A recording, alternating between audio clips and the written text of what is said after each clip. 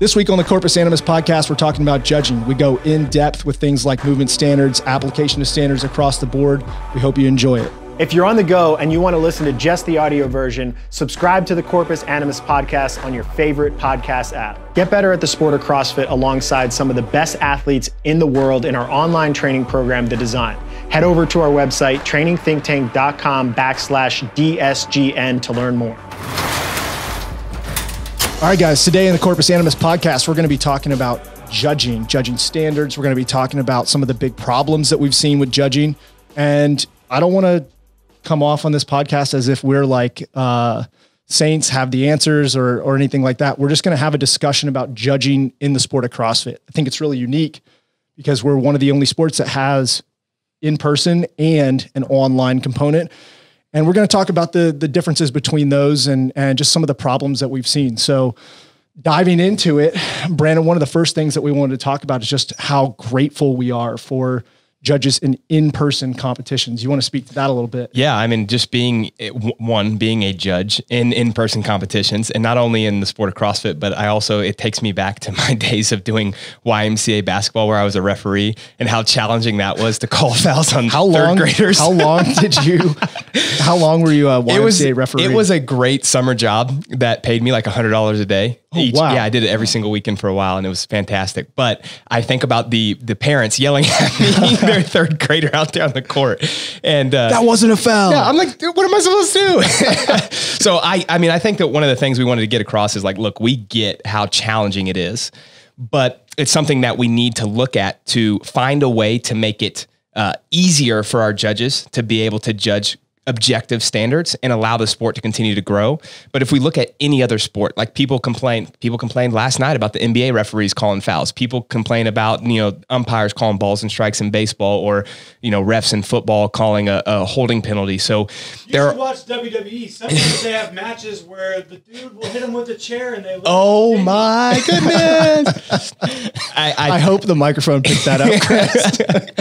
Usually you can only hear like a very faint thing of Chris talking. Yeah. But yeah, so I mean, it is tough. But I think one of the things that that have always been grateful for is knowing how fast it is. Like, remember going out to Wadapalooza and I'm doing squat snatches, and they're having to call good reps or no reps when you're doing touch and go snatches or pistols, where one of my legs doesn't really work, so I'm trying to turn a little bit so they can't see it. And it's tough for them in the heat of the moment. So I think that the first thing is obviously being thankful for what they do.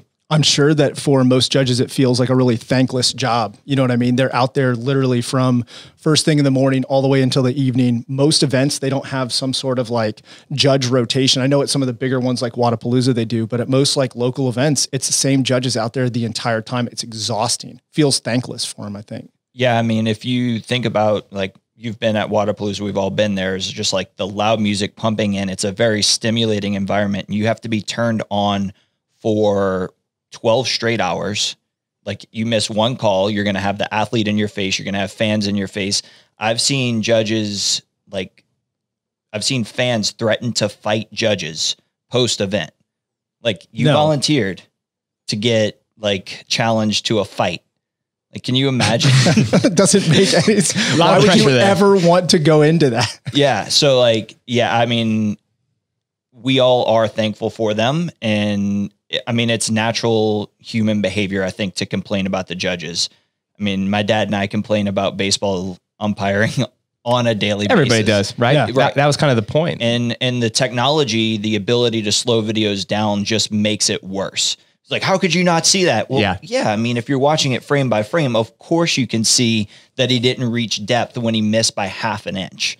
Well, I think that also kind of brings up the point that in our sport, we've got in-person judges who we're extremely thankful for. And then we have the internet judges. Yeah. Right. Who I think I personally am a little less thankful for, because they tend to, they use the advantage of the video, the video slow-mo. And they're like, look, in this one rep number 745, you were not quite.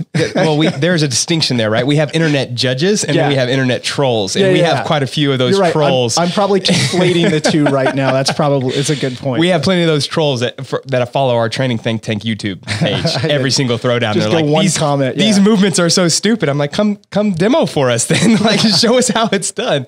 Yeah, I think the first thing, kind of the first talking point that I'd like to dive into, especially in the sport of CrossFit, is judging's hard enough, but when we write standards that make it even more challenging, it's only going to double down on the challenge that the judges have. Yeah, I think to your point there, the best thing we can do is create standards that set our judges up for success. For sure. Rather than creating arbitrary standards that just make it challenging to judge and challenging to uphold. Yeah. I think what happens is that they're trying to find a standard that makes it challenging to test the fitness level of the athletes. Right. But what happens is that then there are the handstand push-up standard is a perfect one. And Kyle, I know you and I have gone back and forth on this, but regardless of what we think about the standard, it's very hard to see if someone's foot goes over this tiny chalk line. And especially if you're a judge that's a friend of the person that's in the competition or on site, whatever it may be, you're talking about like millimeters over the line. And then I have to say good rep or bad rep within half a second before they do their next one. And so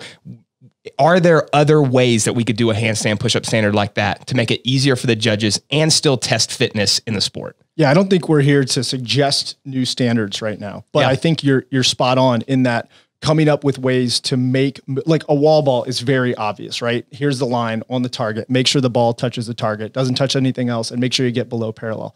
That's an easily judged standard, which is why it's successful and used in competition quite a bit. But things like handstand push-ups, the lockout on ring muscle-ups, coming up with ways to have a consistent standard that everyone can uphold easily and that a judge can easily identify and know rep, I think is really important. Yeah. I mean, I don't know the answer to some of those questions. I know I actually came under quite a bit of fire for Mike's handstand push-ups in one of the open workouts. And one of the other things to realize is like the perspective that you have, right? That's so a good like point.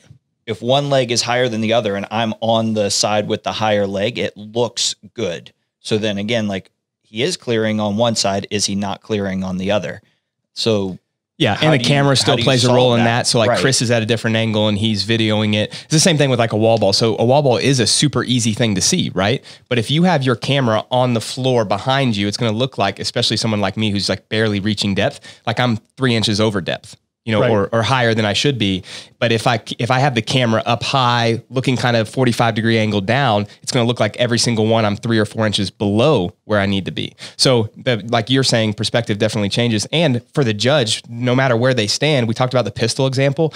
And I said that jokingly about myself, but I've seen people in competitions that left leg is still above parallel, right leg is perfect, and they'll keep turning as their judge turns so that they only see their right leg, right? Like that's just the way that people do it. That begs the question also is like, what is good judging? Is good judging being able to like automatically identify every no rep every single time? Or is good judging just like being consistent with the way that you apply the standard to the athletes? Well, I think that that's probably a conversation that we're going to have kind of down the road in the podcast. But that the big question for me there is it's less about it's all about what good judging is, but it's less about that person being consistent with just kind of like this is an air squat, this is a wall ball, and consistent from athlete to athlete if they're like a fanboy or girl of whoever they are judging. And I say that because we've seen this in competition too, where I love Noah, I love Matt, I love Tia Toomey. And so because of that, I'm judging them. I'm going to let them get away with some reps that maybe I wouldn't if it's just the normal person in the intermediate division. We've seen that at Wadapalooza. Like there's no way that that's a rep, but they give them every single rep.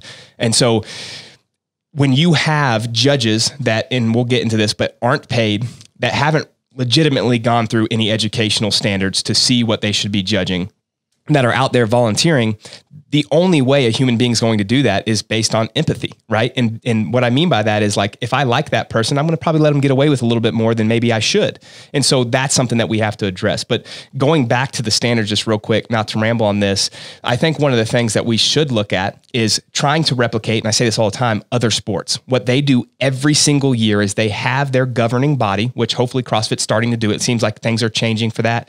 And then have the athletes union come together and come up with better standards. So it's just a revision of each year's past failures to make them better and better and better so that in 5-6 years, it looks really good. That's a really good system for improving the sport every single year, where rather than taking the standards that you have and saying, we're going to completely erase these and just completely rewrite the rule book every single year and completely rewrite the standards every single year, instead of taking that approach where you just make micro adjustments every year. If HQ had done that from the beginning, from the very inception of the sport to now, we would likely have handstand push-up standards that we wouldn't be sitting here saying are impossible to enforce as a judge. Now, the key to that real quick is you have to have the athletes in on that conversation, totally because agree. they're the ones that are doing it. And then they can also be honest as they can be about what the standards test. Ryan, you probably know this better than me. I know football, they change every single year. What does baseball do on a yearly basis to kind of adjust the rules? So baseball's in a weird situation with their umpires, where the umpires actually have a union. Yep. And there are guys who are just untouchable. Yeah. Like all of them are untouchable. So there are guys who grade out with like strike zone misses at like 75%, which like the strike zone stays relatively the same. Like the baseball physique is somewhere between 5'10" and 6'2" for like 95% of the players in the league. So like, it's pretty consistent, and you see guys missing 2-3 inches off the plate and there's no recourse at all. They do give them grades, and you see the younger guys get better, but like the old guard just isn't changing. So with that, like, honestly, it's kind of a stuck in their ways sport. Yeah. Well, with the NBA and the NFL, they have standards in place, and then those refs or umpires aren't doing the biggest games on the biggest stage each week. So in other words, like the NBA, the refs that I don't know about this year with the bubble situation, but the refs that are in the playoffs were the refs that had the best calls in the season. So basically they're taking their best judges and pulling them into the playoffs where it actually matters and saying, these are the people that we want judging this game. And so I think that's one of the things that we can do in this sport, is finding an elite set of judges, just like we find an elite level of competitor, and say, you're judging when the stage matters the most. That's definitely going to take some groundwork from HQ, because defining this is what I was kind of getting at before, is defining what a good judge is versus a bad judge is honestly a challenge. Like, I just got through the Masters Fitness Collective Championships, and I would say that I had great judging all weekend. Why would I say I had great judging? Because I didn't have any I didn't have no reps called when I wouldn't agree with the no rep. I got no reps. I did have no reps called when it was legitimately a no rep. Yeah. Like the calls seemed to match my experience, but that doesn't necessarily mean that was good judging. It was just that the judging met my expectations. And so I think coming up with a way to consistently grade judges, like Ryne was saying, grading the pitchers, right? But grading the judges, I think, would be one way to start to move towards a better judging system for the sport. Take that and couple it with a system for upgrading the standards every single year. Not just rewriting standards, but upgrading the standards, taking input from athletes, input from coaches, input from judges, and taking all of that information and using that to create a better sport every single year. That seems like a much better way to approach it than what we have had up to this point. Yeah, I think we would agree. And this isn't always perfect, but the first step for that would be having paid judges that are on staff. And it doesn't have to be, this is your full-time job and you're getting a yearly salary, but hey, you're on retainer or something like that, to where you're doing these major competitions. So if sanctionals remains over the course of the next few years, or not, even if it is regionals. Even if it's regionals, either way, CrossFit is employing a set of judges that are doing the elite competition. So male, female, and team, that, hey, you're paid to fly to these competitions and be the judges for that. And then the way that you kind of you upgrade that system would be, you're coming to California or wherever HQ is going to be, and we're going to take you through a seminar every single year so that you know exactly what to expect, and plan out the competitions beforehand so you know what you're judging. Don't have the judges kind of blind to what's going to be tested.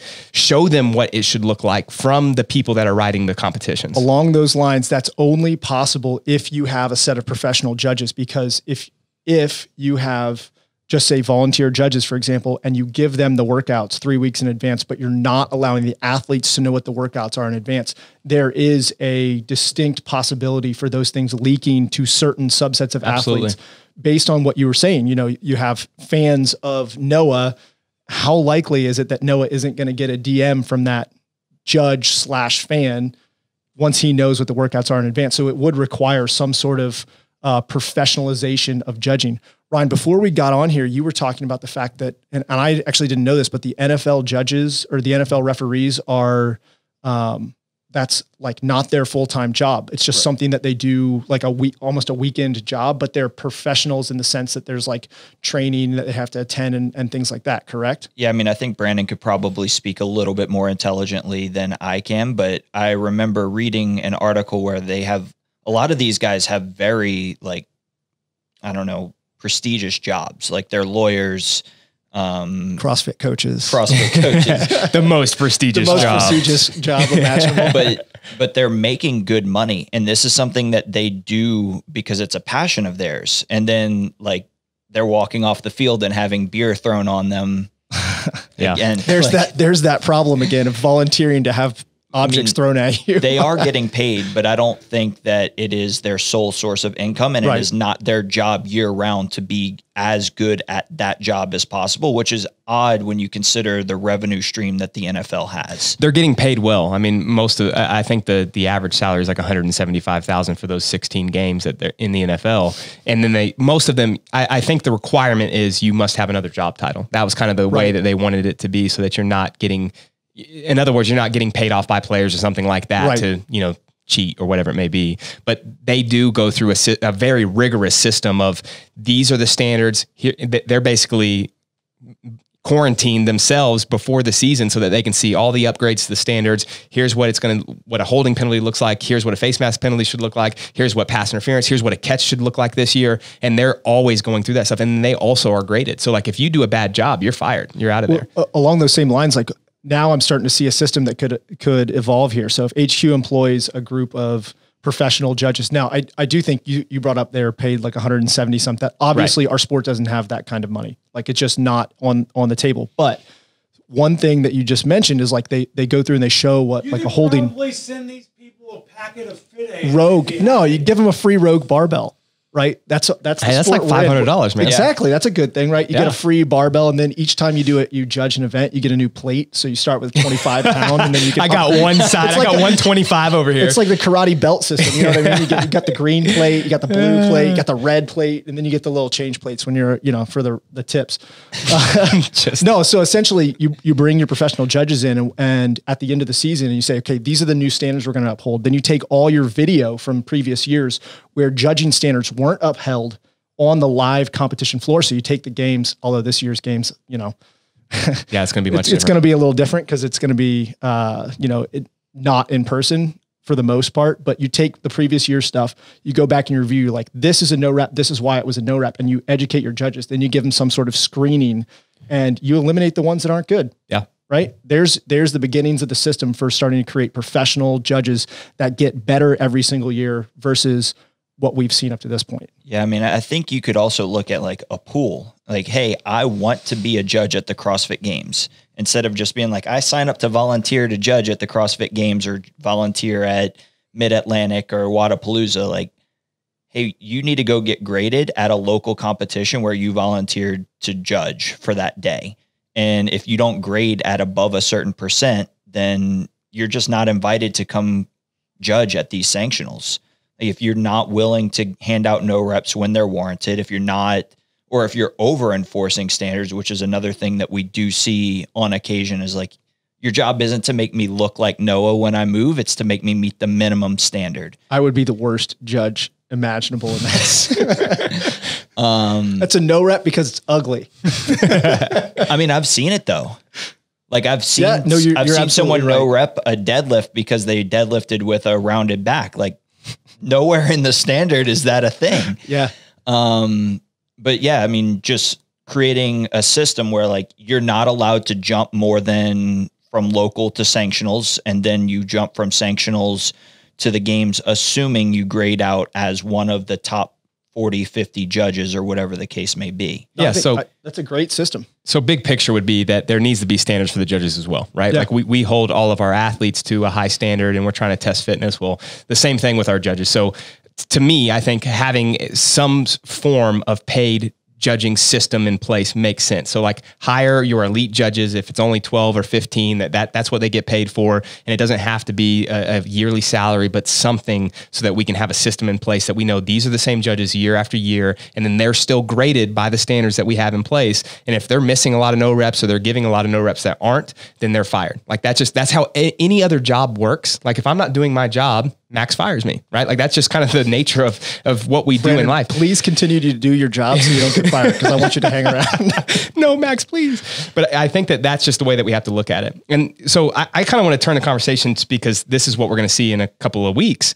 is online competition. Yeah. So it's going to be different for the games athletes because they'll have a judge on site. But how do we enforce standards, or what do we do in an open style environment or qualifier style environment when judges are friends?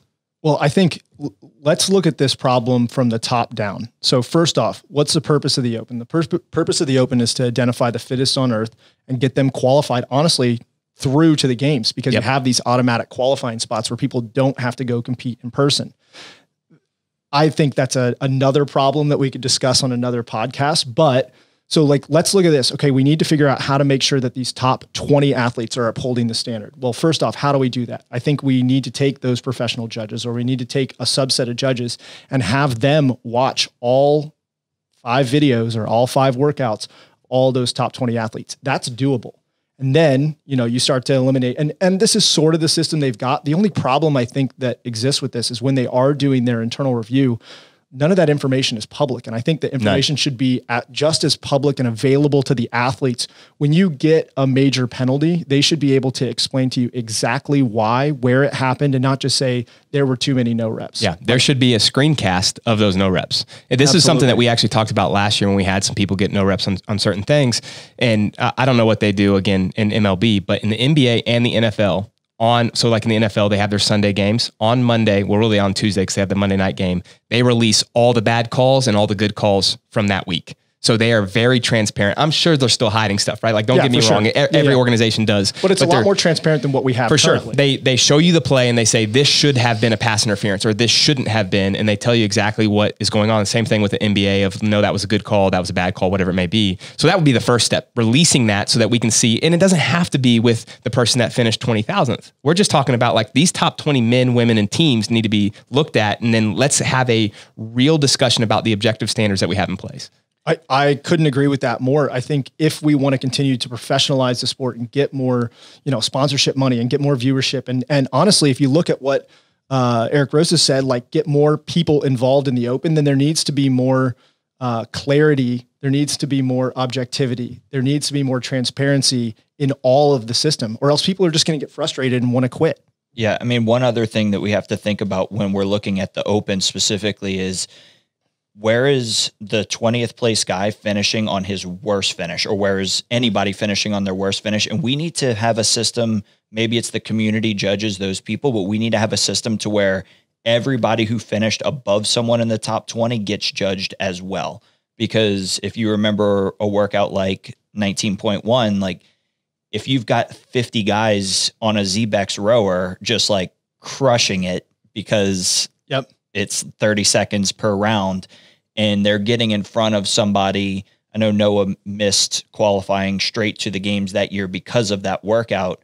So if he loses out on his spot because you had those 30 guys and then you had another 50 who weren't squatting to depth, like that's not really fair to him. Yeah, you would have essentially taken away the second fittest man on earth's game spot because people in between him and where he needed to be cheated the standard. Right. Yeah, no, I agree with that. I'm not sure how you solve that problem, because it could be hundreds of videos that need to be reviewed in that case. Yeah. So one of the things that I've suggested in the past, and I know that this is challenging to do, but it could be done, is whatever that number may be, let's say the top 1,000 in every single workout must submit a video, but it's in an online forum where as soon as they submit their score, the video has to be linked. Other competitions have done this, right? Yeah, right. And then it is a community-based judging standard first, where it's just an upvote or a downvote. So in other words, if I'm watching your video, Kyle, and I see a couple no reps, I say, well, that's 5 or more, whatever the major penalty is. I just put a downvote. That's all. I'm not giving you anything else. And did you just downvote me? Actually, I'll give you 3 upvotes. But then let's say if that person had more than 10 downvotes in their workout, that's when the paid judge would go and review that workout. And that's what they're paid for, right? So the community's still doing the policing for the most part. And look, there are trolls. There are always going to be trolls in CrossFit. And so you're going to have people that downvote or upvote for no reason. Or fans. Yeah. Fans that can upvote for sure. Yeah. But at least then we get a standard in place that, hey, there are 150 downvotes on this video. Let me see why. Or if someone has 1,000 upvotes and 0 downvotes, maybe they want to see that too. It seems very strange that they don't have any downvotes, right? But then the paid judges can look at that. And then the top 20 on every workout is mandatory. The paid judges are reviewing those videos, and multiple paid judges are reviewing each of those videos. I love the idea of the system. And then, of course, the next question is, where does the money come from to pay for the judges and all that stuff? But I think if the sport has a way forward as a professional sport, then I think coming up with these solutions is really important. Yeah. I mean, look, if you want to be a legitimate sport, you have to put some money into it, right? Yeah. And I think they've done a really good job of that. And I think that the new infrastructure they have in place is willing to listen to people. And so hopefully they're listening to this. Like, I mean, look, every other sport has legitimate judging system that they are paid, and their athletes know what the standard is. We'll put it this way. Every other major sport does. Every other major sport. And and that's what CrossFit wants to become, is a major sport. So yeah, if you want to be a legitimate sport, that's the way I'll put it, not even major sport. Yeah. Every legitimate sport has a paid judging system in place, and their athletes know the system before the season starts. Absolutely. And if we can't get there, then we will never be a legitimate sport in my eyes. I know that's my opinion, and people are going to get upset at that, but that's the next step to growing the sport and bringing money into the sport so that more people can make a living off of it and more people can enjoy it, because it's a blast watching, Fraser and Noah go head to head. I want to see more of that, but we need more athletes like them get into the sport. And if there's no money in it, people won't come into the sport. Not only that, there's nothing more frustrating as a fan or even an athlete watching one of your fellow competitors get a no rep on the, like they're 1 inch over the line, but they're clearly over the line on that handstand walk, and they get sent back 25 feet. Like, there's nothing more frustrating than watching that happen. And it definitely can leave a really bad taste in people's mouths, spectators, athletes, everybody. That just kind of drives people out of the sport. Yeah. One of the other things I wanted to bring up, and this is kind of a touchy subject, but we never really touched on this last year after the games. Should there be recourse from coaches and athletes for when we think judging standards were failed at the highest level of the sport? So I'll just kind of say this, and this is not enough. Like, I know that they made the decision and it's a final decision. Fraser's bag falls out because he didn't zip it up. They said before that it was like a 5-minute penalty. He was given a 40-second penalty, whatever it is. I should actually have the numbers before I brought this up, but I just think it's important to kind of throw these out there. If he had a 5-minute penalty, it would have changed the course of the entire games. Not to say that he does. I mean, look, he's the fittest guy in the world. There's no doubt about it. But my question is, and for those that are listening in the audience, what would have happened if that was someone else? Would they have been given the same standard if it was the guy that finished in 35th place? Well, what would have happened if it was someone else?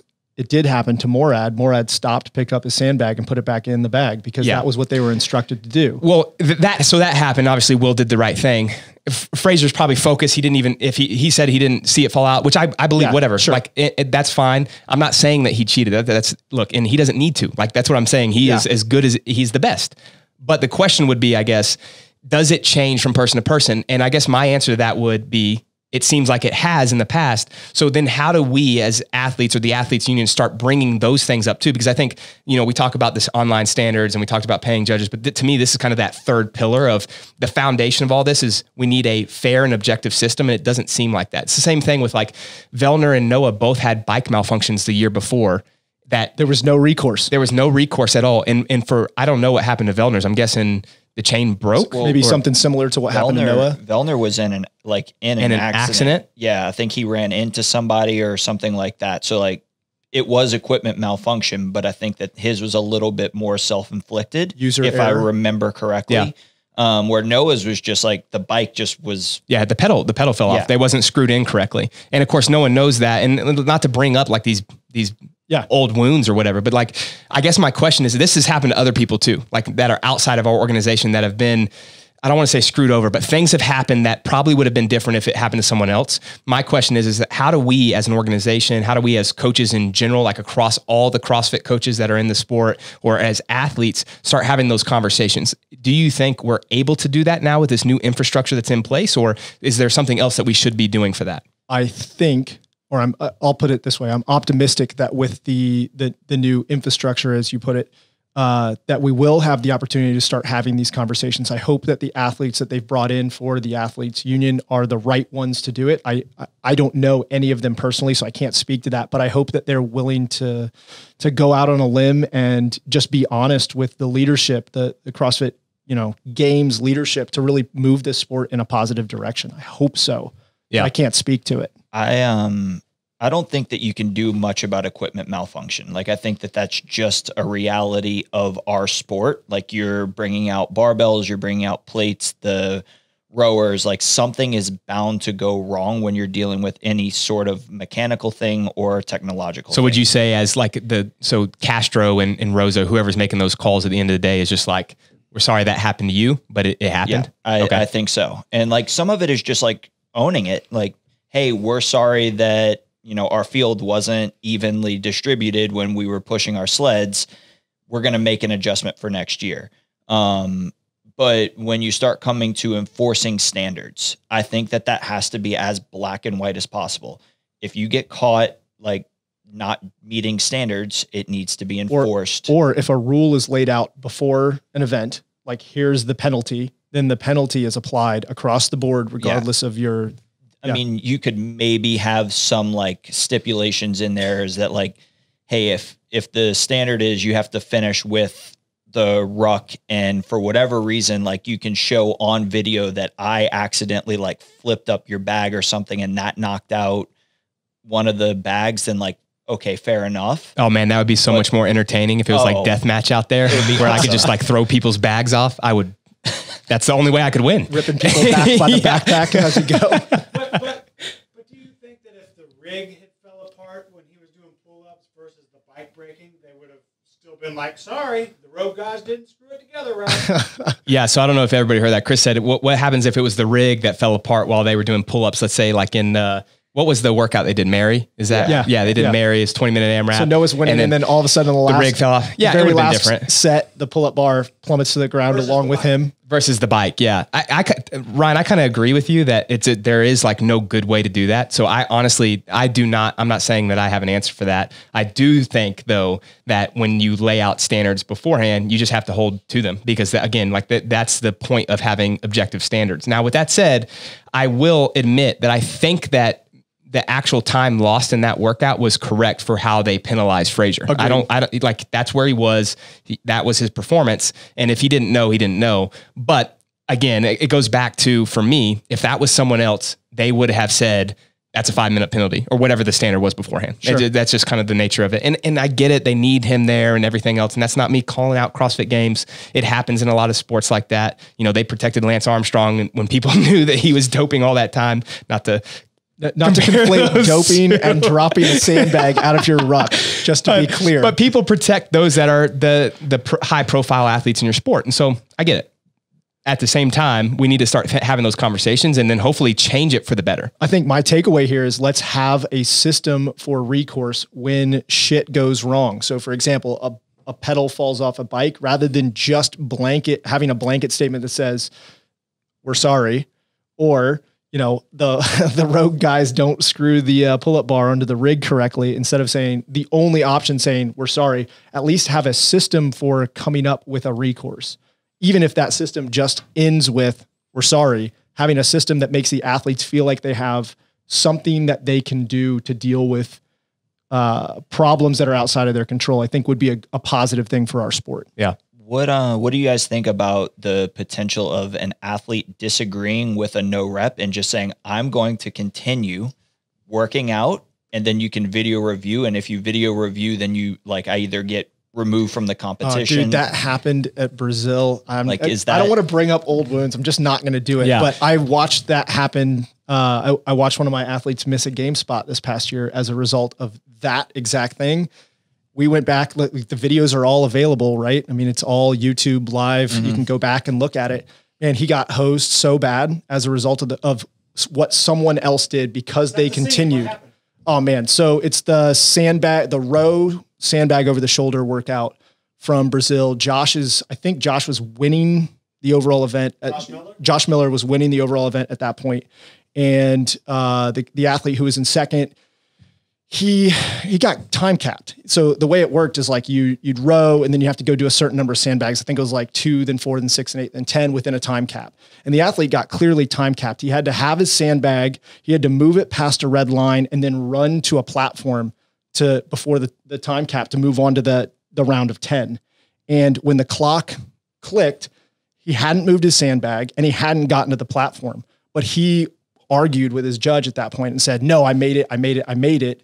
Right? Went back, did the last round, ended up finishing it. Josh ended up, as a result of that, he still won that workout. But at the end of the day, he missed the games by like 8 points. And that would have capped the athlete who was in second by, they would have been like 15th in that workout. And Josh would have been easily the winner of the Brazil Sanctional this past year and would be competing in the CrossFit Games in 3 weeks. Yeah, I think the big question there is how do we get a replay system in place that's similar to where other sports have theirs, right? So doing it even at Sanctionals is going to be challenging just based on video and, they're usually only watching those that are at the top, right? Like I'm first place and I'm in the last heat, but at the games or if it is regionals again, they can set up to where there's camera systems in each lane and at least be able to see those no reps, good reps, whatever it may be, and then have replays for that. I think a big challenge here is, so Josh is in the situation where he knows that the athlete in second basically, like, I don't want to call it cheated, but basically got away with something. Josh knows that. We have the video. I mean, we can literally go back on YouTube and look at it. But is Josh going to be the asshole that's like, hey, you need to go back and review his stuff because this isn't right? Can Josh make a complaint? Well, if there's a replay system, then we could have that conversation, right? Yeah. Because that's not in place. It's very challenging for an athlete to do that. And they still have, like, when regionals was still a thing, we had a couple instances with other athletes where we asked for replays and they denied and whatever, but they have that capability with the cameras that they have in place. The question is, can we get them to do that and then say, at all CrossFit sanctioned events, we have cameras in each lane for the elites, because we can't ask that for everything, right? But for the elites, that we are going to replay if there are questionable reps or if you have a complaint, then you can file these or whatever it may be. I think that's the conversation that we need to have, because like we could always go back. It's the same thing talking about the game stuff. Like there's no way that we can go back and talk about it. But for me, and what we said at the beginning of this conversation was, how do we make judging better so that we can make the sport better? And to me, making an objective measure for all things judging allows us to get to the point that we want to be in the sport. I couldn't agree with that more. I think my closing thoughts are just going to be a quick summary of some of the things we talked about. So first off, professionalization of judging. So HQ taking ownership and hiring some professional judges and creating a system for upgrading their judging. Number 2, creating a system for upgrading movement standards per year rather than rewriting them every single year or assuming that they're already good enough. And having that conversation with our athletes, right? The top athletes need to be in on those conversations of movement standards so that they can help guide the process. So we can say these are easier to judge, but also test fitness just as well. And then I think the last one is probably application of standards across the board. So if we were to quantify what good judging is, it's consistent application of the standards. That's what good judging is in the end. Agreed? Yeah, for sure. And we're done with another podcast here. Corpus Animus podcast. Kyle Ruth. Talk about it. Yeah, it was great today. I really enjoyed what we did today. It was great. Fantastic. Thanks, guys. I appreciate it. Yep. Come on, sing a little bit there. I don't really know what to say right now. Don't be shy. Thank you, guys.